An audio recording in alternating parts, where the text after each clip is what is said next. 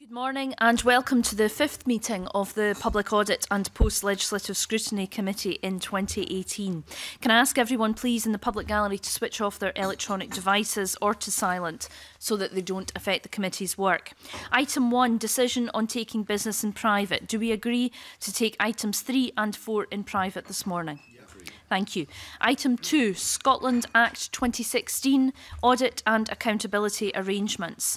We will now take evidence on the Scotland Act 2016 and these arrangements, and I welcome Eleanor Ryan, Director of Financial Strategy, Aileen Wright, Head of Corporate Reporting, Accountancy and Governance, Andrew Chapman, Team Leader, Fiscal Delivery and Constitutional Change for all the Scottish Government, Gardner, Auditor General for Scotland, and Mark Taylor, Assistant Director of Audit Scotland. I'd like to invite an opening statement from Eleanor Ryan and then the Auditor General. Thank you. Thank you very much, Convener. And thank you for inviting us to come and discuss this audit and accountability framework. I think the clerk's note sets out a very clear account of the origin and history of the document. Some key principles for the audit and accountability framework were set out in the technical annex of the fiscal framework itself. These were that audit arrangements should be efficient and effective, should avoid duplication, and should not result in auditors becoming overburdened. We've had these principles in mind, as well as the more succinct principles set out in by the Public Audit Committee, that the framework should be proportionate, transparent and robust.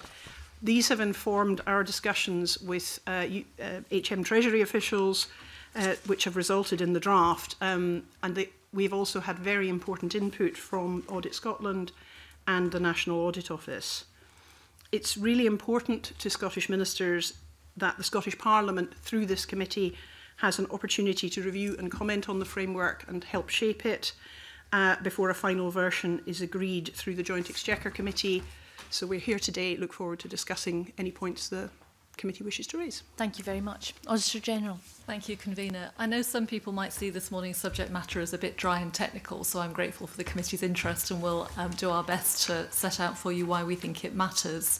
I'll also briefly summarise my views on the draft which is set out in the submission that you have before you.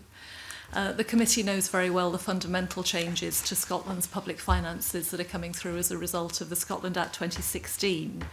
A number of UK bodies now have an important role in functions that are central to the Scottish Parliament's responsibilities, including Scottish income tax, aspects of devolved social security, VAT assignment, and the detailed operation of the fiscal framework that governs all of that.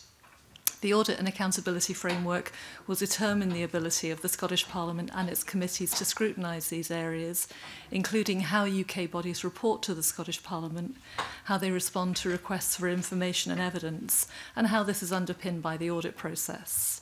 These are all likely to be critical areas for the Parliament's committees as they scrutinise the operation of the new powers. In my view, the draft framework has got some important strengths. It provides a reasonable basis for direct accountability of UK public bodies to the Scottish Parliament, where that's relevant, and it reinforces the role of independent public audit, both in fully devolved areas and where UK bodies are involved. I've also highlighted some areas where I think it could be strengthened further to better support accountability to the Scottish Parliament, including the provisions for value for money audit in UK bodies that undertake devolved responsibilities. Ultimately, it's for the two governments to agree on the arrangements that are put in place, but it's important for the committee to be able to contribute to those arrangements on behalf of the Parliament as a whole. Together with colleagues from the government, we'll do our best to help you with that. Thank you very much indeed. I'm now going to open to questioning. Colin Beattie. Thank you, Convener. Auditor General, over a period of several years, this committee has obviously been interested in the arrangements between the devolved administration and the UK government in terms of how to implement the various acts that have come in. In all that time, we've had reassurances that all was well and that it was going smoothly. This is the first time that we've had anything negative. Would there be an occasion previously where this could have been raised to us during the time that this was being negotiated? so that the Public Audit Committee could have its input? I think the first thing to say is that I wouldn't see this as being negative. I think it's an important next step on the journey of fiscal devolution. The Scotland Act 2016, as this committee has considered several times, radically increases the financial powers of the Scottish Parliament. It increases the amount of revenue that's raised here in Scotland from about 10% of what we spend to close to 50% when it's fully in effect. And it devolves about £3 billion worth of social security benefits as well. So that's a big step change that's happening at the moment. The committee will recall that in the first meeting of 2018, you had the reports from the Comptroller and Auditor General and myself about the Scottish rate of income tax. That was the last year in which the 10 pence rate was the power that's in place, and we're now moving into a world where effectively all of income tax on earned income is within the gift of the Scottish Parliament, plus VAT, plus social security. I've said to this committee before that in my view the arrangements we had in place for the 2012 Act have served us well, but that step change means that it's time to reconsider how they need to develop, and I think this draft framework is the process by which that's happening. Unless I'm wrong, Eleanor Ryan was indicating that yourself, Auditor General, Audit Scotland, had input into this document. Now, given the reservations that you've listed here, does that mean that you were overruled on that, or that there was a disagreement on this? I wouldn't characterise it that way at all. I think the primary discussions have been going on between Eleanor's colleagues in the Scottish Government and UK colleagues in Her Majesty's Treasury. Both of those parties have been discussing with their national auditors, Scottish Government with me as Auditor General for Scotland, Treasury with the Comptroller and Auditor General and the NAO. And as I said in my submission and in my opening remarks, I think there are some significant strengths and many of our contributions have been taken on board.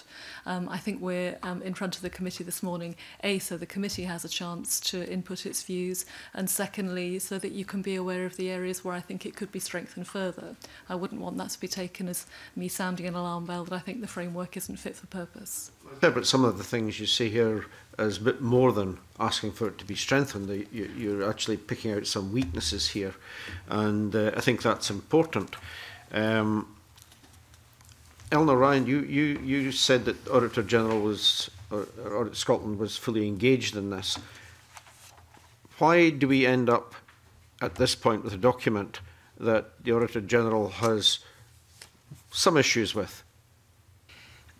So I think it's important to recognise that in working, that earlier drafts have really benefited hugely from the points that the Auditor General and her colleagues have raised.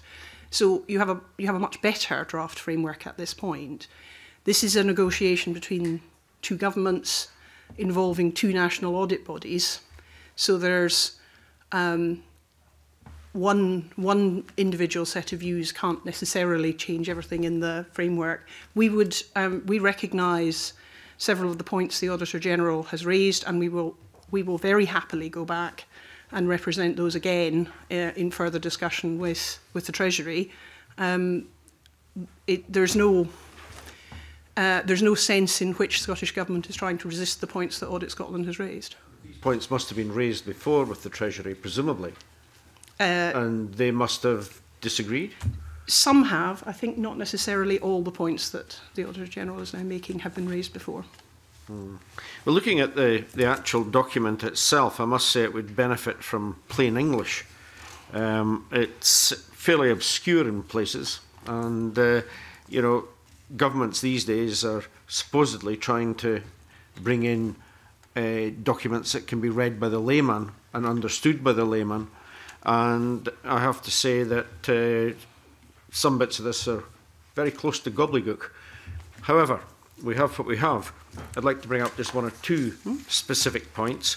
On page 6 of the draft, item 4, the second paragraph about the secondary auditor ensuring that it's confirmed that the primary auditor is content for the work to be carried out. Does that mean the primary auditor has a veto if the secondary auditor feels that there is some examination or investigation that is required? And is there a mechanism to resolve that?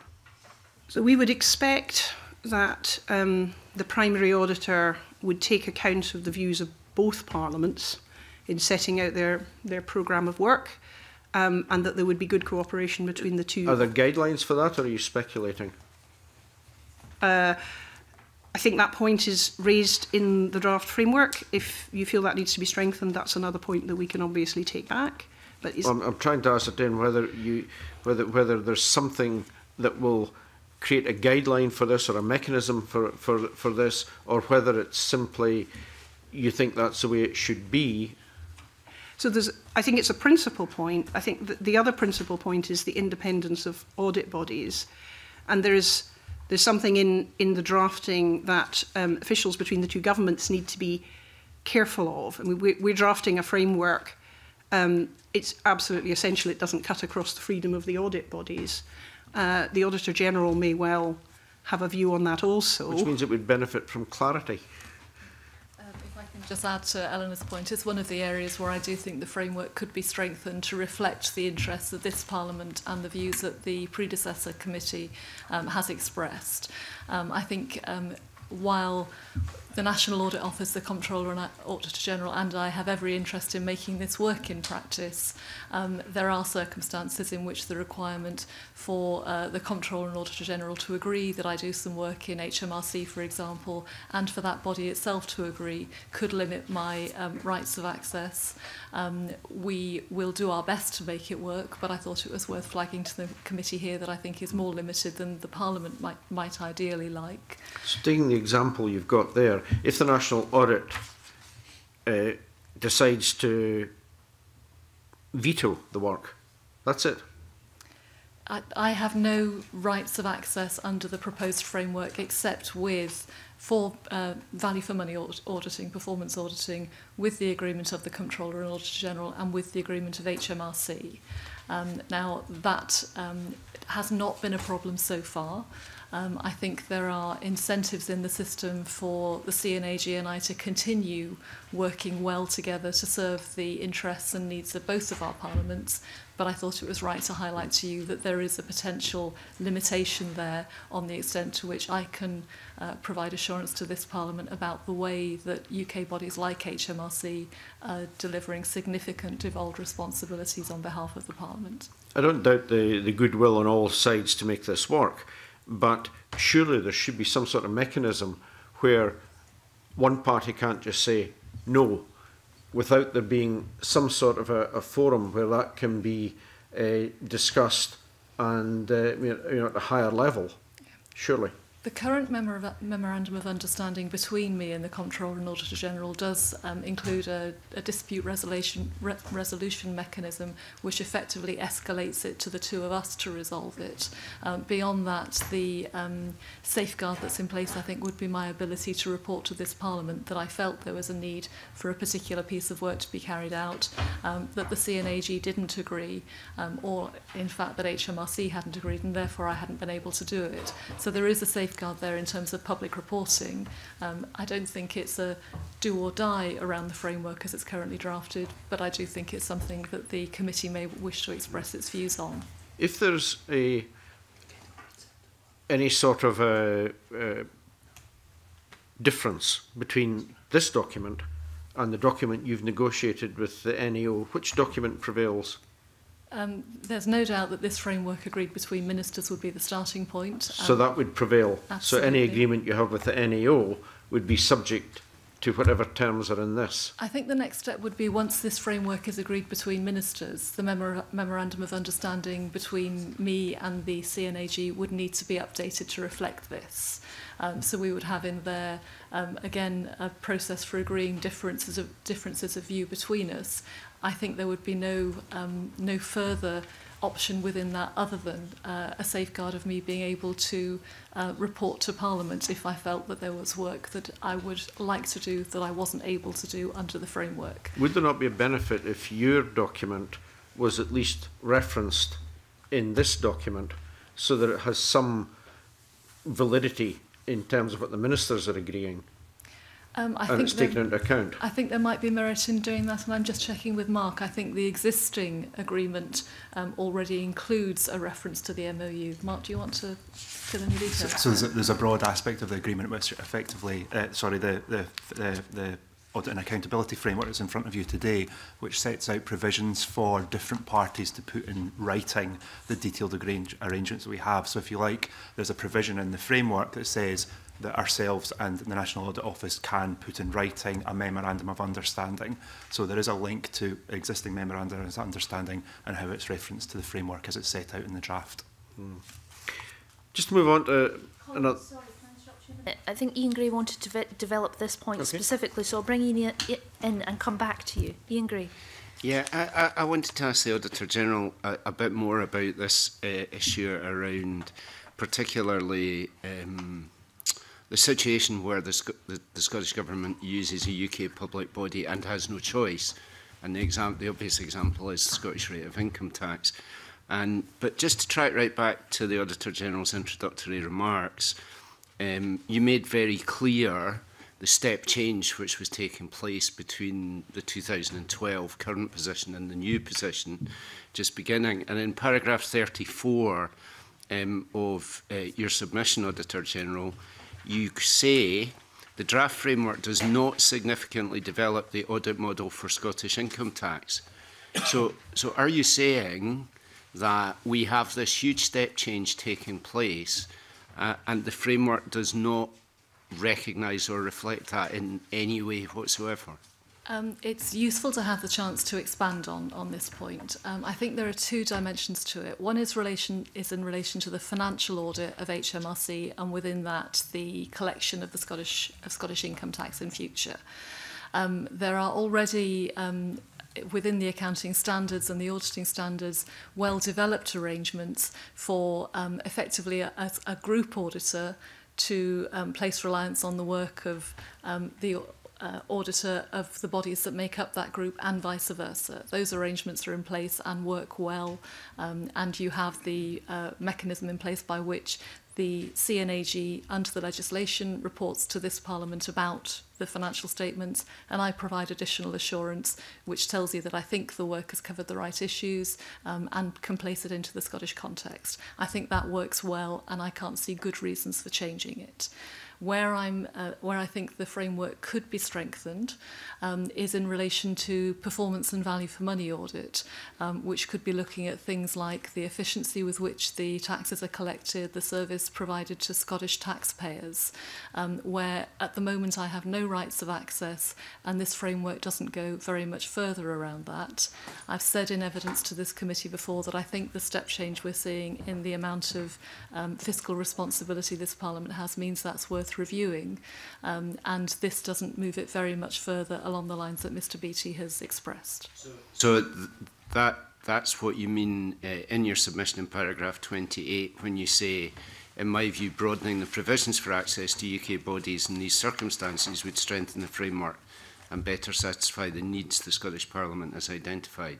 Is that, in broad terms, yes. But I suppose my question then is how that would happen, and whether it's simply a matter of negotiation in the agreement in the framework, or if something more profound is required. Because going back to paragraph 34, the next sentence reads, in my view, meeting the statutory requirements which were established in relation to the more limited powers in the 2012 Act, which then, in my mind, begs the question, do you think there should have been statutory requirements in the 2016 Act to cover the broader position, but there weren't?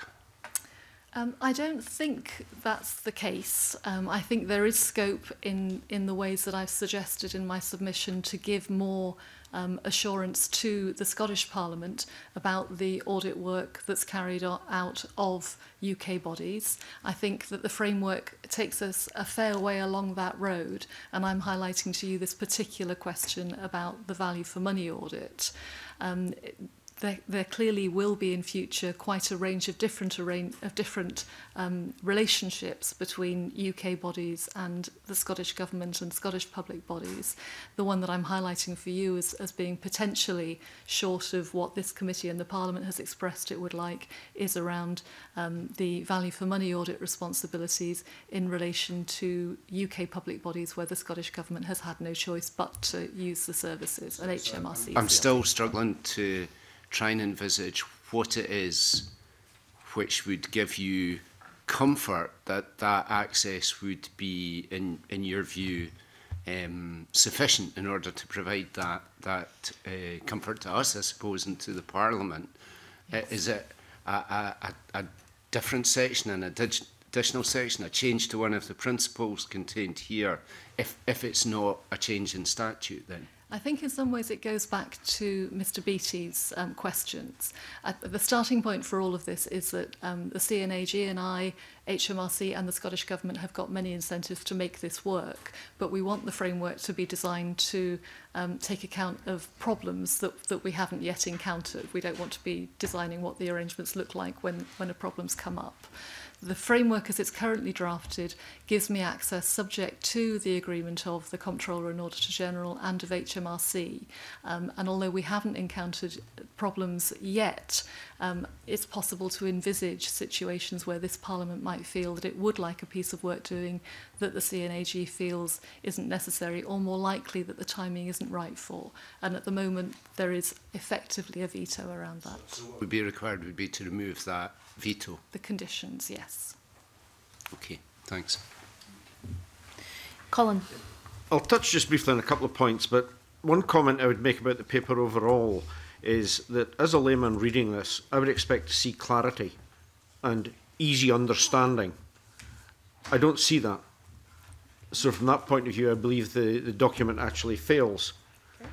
Okay. But let me touch on a couple of points. On page 13 of the draft, second bullet point, how do you define a distinct and significant impact on devolved matters in Scotland? How do you define that?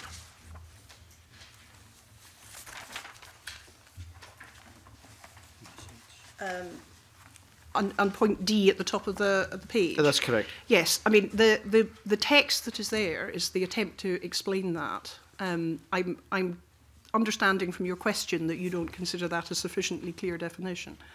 You've given one or two examples here, HS2, immigration and so on, which do have a distinct and significant effect on Scotland.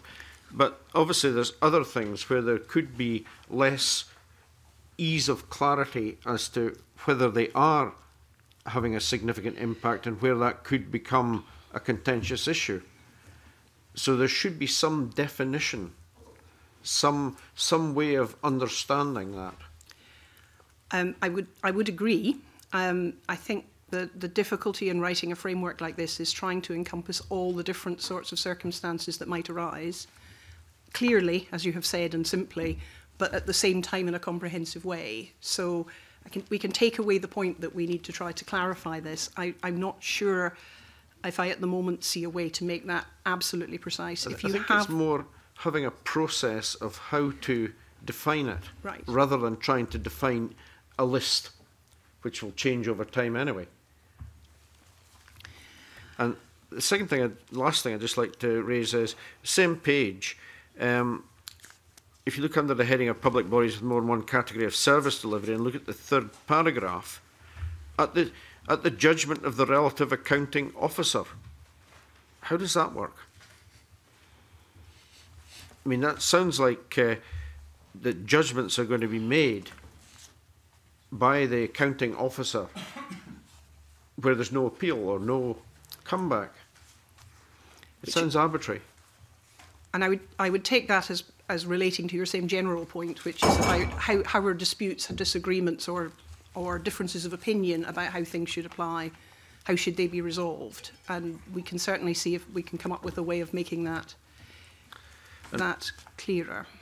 And again about the warning to accounting officers that they should take particular care when responding to any recommendations of a devolved legislature or executive on reserved policy areas.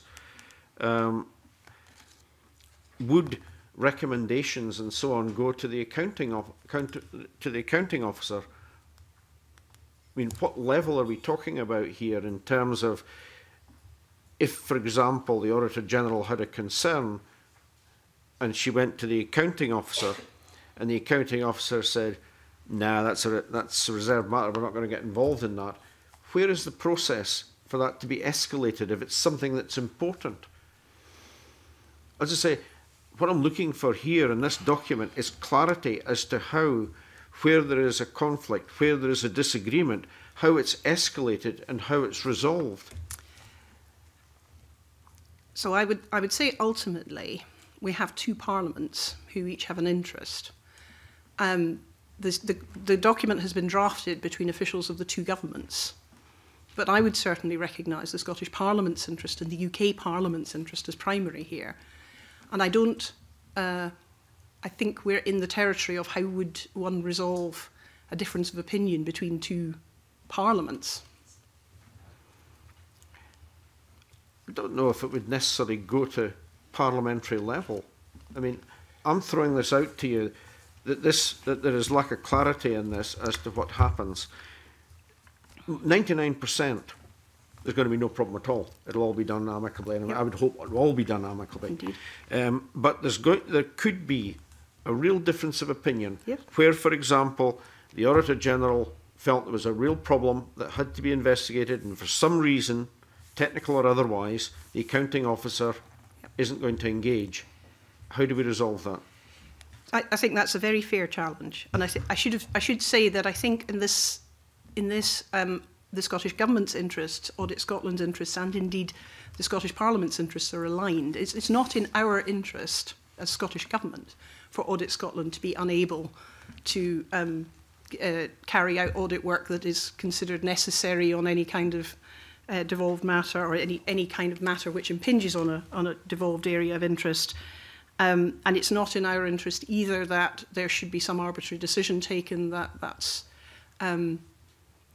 that an accounting officer or anyone else is not willing or a UK body is not willing to allow Audit Scotland to access. So we recognise all those points. Some of these have been made in drafting before. I think this conversation with the committee today will strengthen our hand to go back to try to reflect some of those points more strongly in the draft. Auditor General, can I ask you, do you think that the lack of clarity here is inevitable given the current devolution settlement and the powers that have come, but not all powers? Or do you think there are areas of this that actually clearly could be strengthened or clarified by the Scottish Government? It's a really good question, Convener, and I think it's worth us all remembering the broad context is that the 1998 Scotland Act set a pretty clear devolution settlement. If a matter wasn't devolved, it was reserved, and you could draw a clear line between the two. We've now gradually, over the last 20 years or so, moved towards a situation where that line is much more wavy down the middle, that control over income tax in Scotland on earned income belongs to this Parliament and to the government, but under the legislation it has to be collected by HMRC. The social security benefits that have been devolved are quite clearly defined, but they interact with universal credit, and the government has choice about the extent to which it wants to use DWP to administer some of that. So that line is much wavier, and I think that inevitably brings some of the complexity that we're talking about here. In terms of the audit arrangements, which is my main interest in supporting the interests of this committee and this Parliament, I think the framework goes most of the way to fulfilling what's required, and we've just highlighted the one area where I think the Parliament's interest could be safeguarded further. I think this section on page 13 that Mr. Beattie's been referring to in some ways is the most difficult one.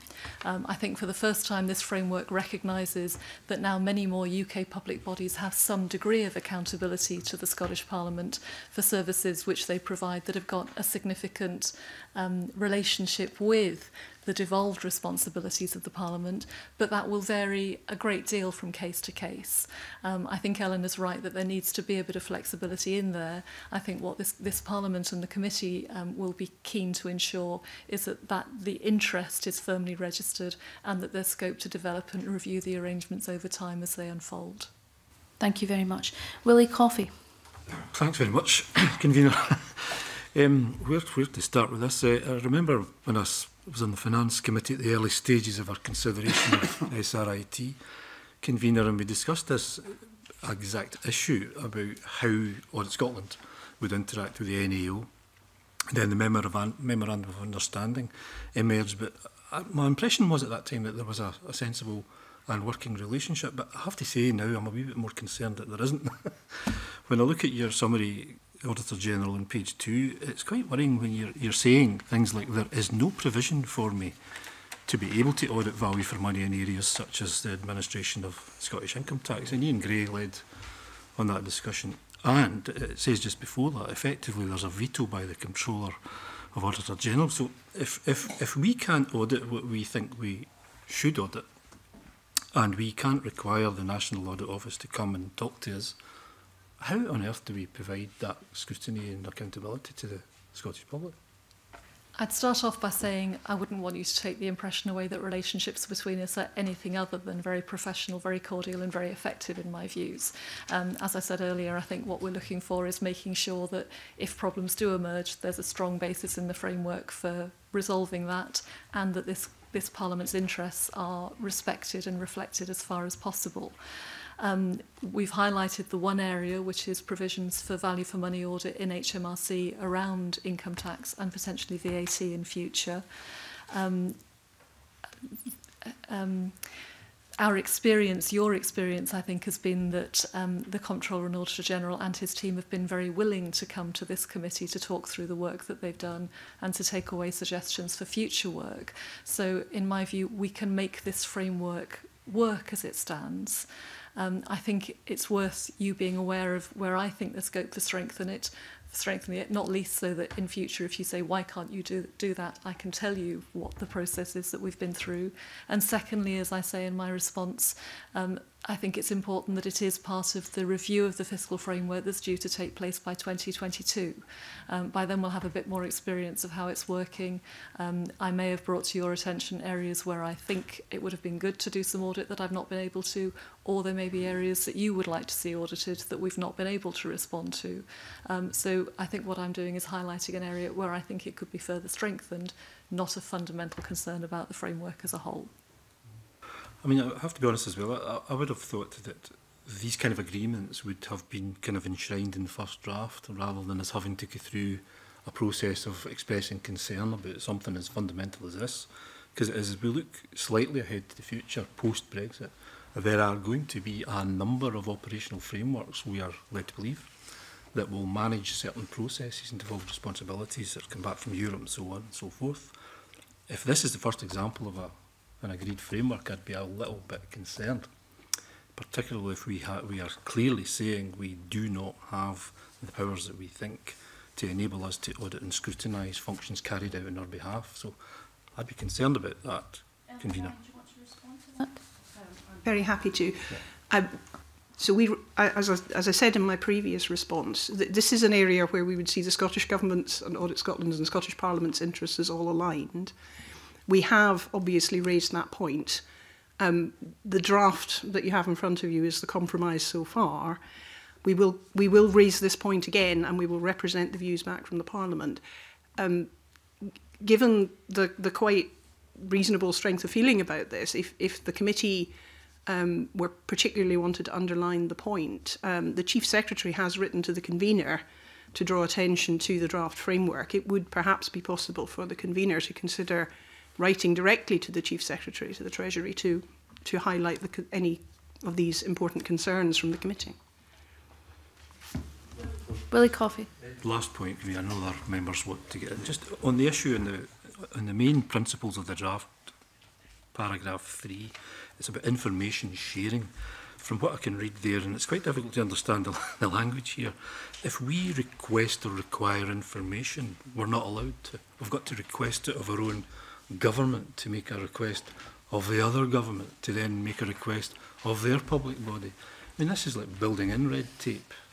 Surely, to goodness, we don't want to agree to a process like that makes it more difficult for, say, a committee like this to obtain information on an issue like the Scottish rate of income tax, for example. Again, I think we would entirely agree. We're not sure. Why would we in Scottish Government wish the committee to have to ask us, and then we have to go and ask someone else? And perhaps if what is provided does not meet the committee's needs, then we're acting as a go-between. So we would be content to obviously to have the provision for a direct contact, and it's another point we can raise back again with. But why is this in there in this draft? It's so silly to have that in there. Surely we saw that that was ridiculous to have that kind of arrangement. Why is it in there? Well, not everyone necessarily has the same perspective. So it's not your. This is not our perspective. This is somebody else's. There are other parties to the drafting of this agreement. Oh, can I have your opinion on that, please? It's primarily a matter for Scottish Government rather than for Audit, but I think in discussion with my team, our view is that that's an unnecessary step in the process. It should be possible for the Scottish Parliament to request information from a UK body which is significantly involved in delivering devolved services. Okay, Alex Neil. Following up on that very specific point, because buried in here is a suggestion, for example, that if this committee wanted information from HMRC, we've got to go through the Scottish Government. Why?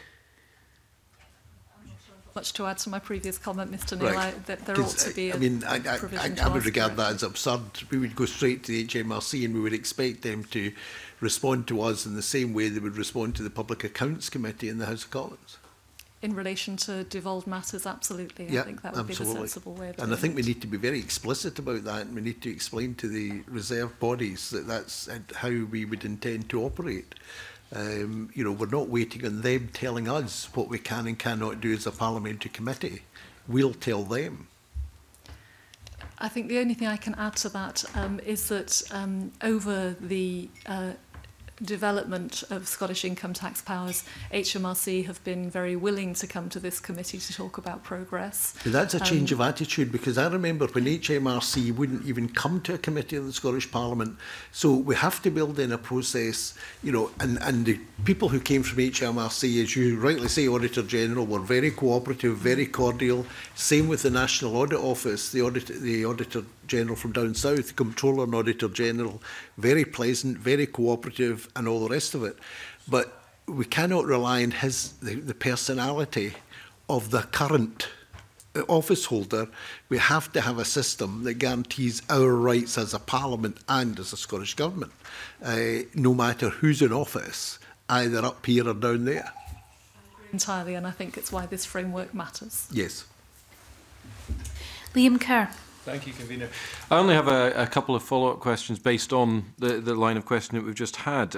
Looking at the principles for accountability and devolution on page 10, there's a principle 5, which talks about a public body may provide, or let me change the emphasis, a public body may provide information, advice or reporting direct to the legislature of another jurisdiction voluntarily. When might it do that? Do you have any examples? I think I'm going to ask Andrew if he's got an example from the work we've done on the drafting. So, of course, there's a range of kind of work going on across Scottish Government in kind of, you know, in the context of kind of drafting this framework as regards kind of audit and accountability. Now, you already have kind of work going on with regards to the Crown Estate. That was the Crown Estate Transfer Scheme, which began on the 1st of April of 2017. You have the Railway Policing Bill, which is now an Act. It received royal assent in August 2016. You have the statutory arrangements in Section 66 of the Scotland Act, which mean that reserved bodies also lay their accounts with the Scottish Parliament. These are bodies such as Ofcom, Ofgem, the Commissioner of the Northern Lighthouses. As for kind of non-statutory provisions, which I believe is at the heart of your question, Mr Kerr, of course there's a range of work going on in social security at the minute in terms of concluding MOUs, in terms of concluding kind of service level agreements where we need DWP to carry out kind of devolved activities on our behalf as part of the safe and secure transfer of social security powers. So I suppose kind of in sum, yes, there's a range of both kind of non-statutory and statutory work between kind of various policy leads in the UK government and the Scottish government, which is ongoing in the context of us drafting this audit and accountability framework. That's helpful, thank you. And sticking with the clarity point that we've examined a few times, looking at these 6 principles, there are various terms spread throughout them, which will no doubt mean something to perhaps you chaps, but don't necessarily mean something to me, or don't tightly mean something to me, like parliamentary bodies requesting legislature, an equivalent body, and you know, even we could extend it. Colin Beattie talked earlier about the distinct and significant impact. You know, that it doesn't really mean something, or it might mean something to you, but not to me. So will there ultimately be some kind of glossary, some kind of defined term section which will clarify these sorts of issues? If you would find that helpful, I'm sure that could be added. Thank you. Andrew wants to say something about that. Go on. Is that okay? Yeah. I mean, we have tried to clarify some of the terminology up top in terms of, i.e. in the first section of the document, in terms of kind of what accountability means, in terms of what service delivery means, in terms of what a UK public body is. But certainly, as Eleanor has said, we're here to listen today. This is a draft. It still needs to go to the Joint Exchequer Committee, which is the formal form of the UK government we have for agreeing these things. So again, kind of building on Mr. Beattie's point, if a glossary of the terms would be helpful, then we are more than happy to provide that and further refine some of the wording and make it more accessible in what is quite a technical area, of course. My personal view with that is that would be helpful. Thank you. Thank you. Bill Bowman. Thank you. I think actually, before I read the framework, I was expecting a bit more of a legal document, and I don't know if that developed slightly on Liam Kerr's. Now, maybe we don't need the the where to fors and there to froms and clause 3C21, but it just needs, I think, a bit more structure and adding in the definitions and then looking at the terms that may be common in use but may not have an exact legal definition, which might slightly contradict the clarity aspect, but may make it easier in the long term to understand. I wanted to ask maybe the Auditor General just a point where, if I understand it, there will be areas where you're relying on work done by the National Audit Office. Not quite in the sense I think you're asking the question.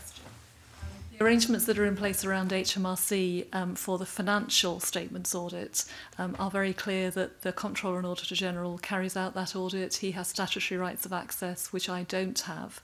And under the existing Memorandum of Understanding, when he reports on the Scottish rate of income tax, I provide an additional assurance report to this Parliament, which provides assurance that I think they've done the work according to the professional standards and in the right areas and can set it into context. So I'm not taking reliance in quite that way.